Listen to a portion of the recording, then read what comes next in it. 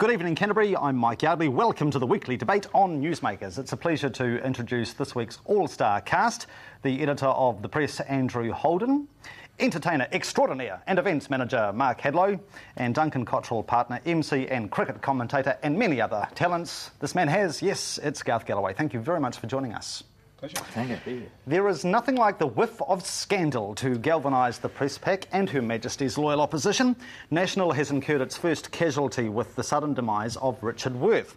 It would appear he brought new meaning to his role as Minister of Internal Affairs.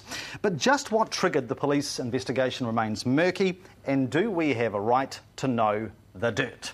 Mr. Hadlow. Well, I guess speaking from a personal perspective, I don't really care what people get up to in private. But once you do the little text thing and you do it to people that you don't know, well, not particularly, amicable with, it's the public domain.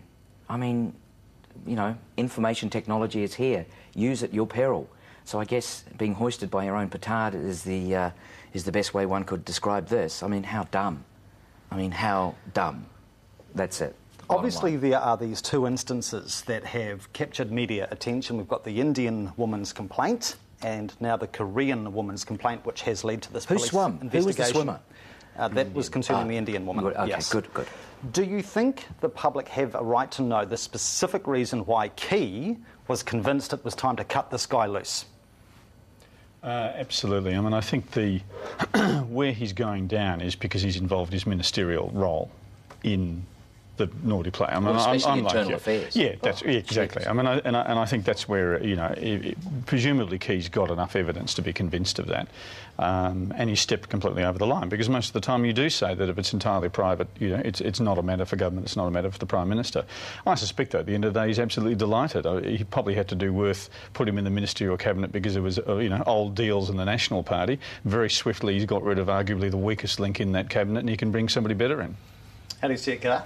I agree entirely. I think, is it bad news for National? I don't think it is. I think Key will come out of it being shown as being strong in terms of his leadership.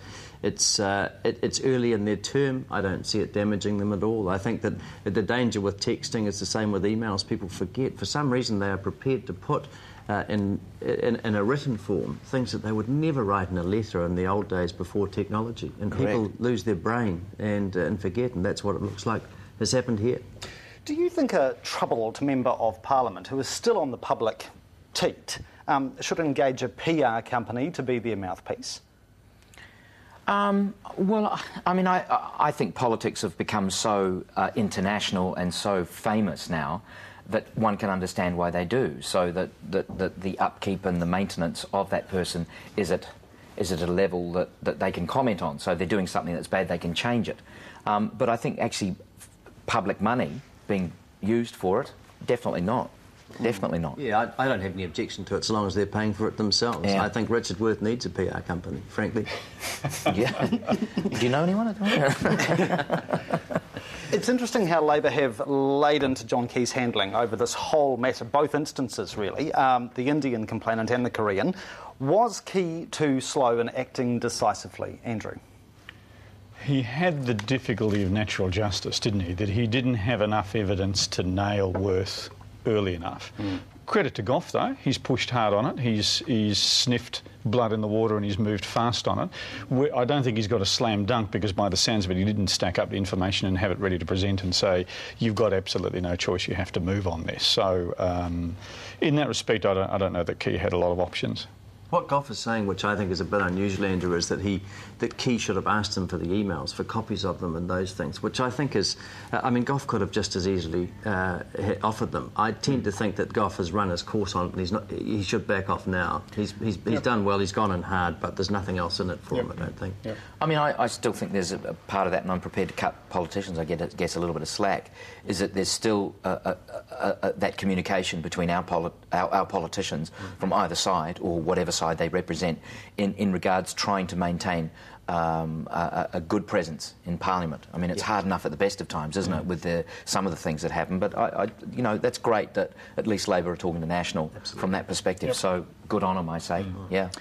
Obviously, if there's any illegality at play here, that will come to light in time. However, when it comes to the high ethical standards that John Key has demanded from his ministers, it is interesting that in comparison to Helen Clark's management style, she expunged many ministers, but after a period of penance, they found the road back to the inner sanctum. In the case of Richard Worth, John Key has made it absolutely clear that Dr. Worth will never be one of his ministers again. What do we take from that, Andrew? I think he's sending a message to Worth supporters that don't even try. That I didn't particularly want this guy in the first place and you're not bringing him back. Very clear message there. The tough thing for him is going to be, though, when he's got a problem with one of his support parties. A little bit like Clark had with Winston Peters when he ran into all that trouble last year.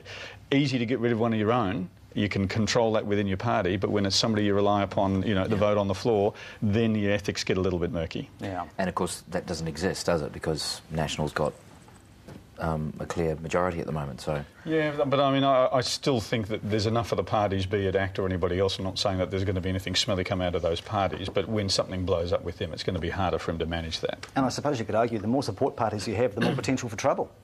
Absolutely. Yeah. Since you are a legal eagle, Mr. Gallaway, can I ask you, in 2020 hindsight, do you think perhaps... Well, Andrew Symonds is gone, you see. Well, there was that. Yes, yeah. we'll get to sport later. Given that Richard Worth was a high flyer with Simpson Grierson, what always struck me as interesting is how he would sometimes virtually boast and bemoan having to take a drop in pay to be an MP. Do you think he was actually, from the outset, ill-suited to Parliament? Completely. And I think that he is a person, he's been in Parliament, he's been a lone wolf, is the impression that you get reading around. He hasn't taken counsel from senior politicians, he hasn't been prepared to. I don't think he's been prepared to listen.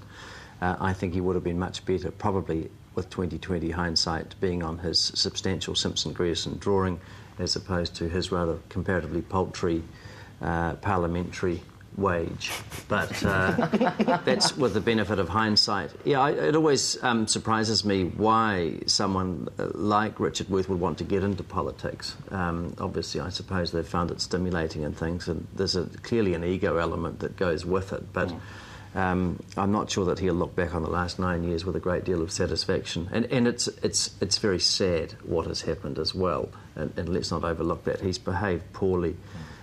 He'll never recover from this, I suspect. All right. I guess, too, just sorry to interrupt, but it's the world witch hunt at the moment, isn't it? I mean, from the perspective of what's happened in England, what's happening in Australia with the Defence Minister this morning. So I guess, this is not a good time for anyone to be doing something that's not norm anywhere in politics. Sure. So.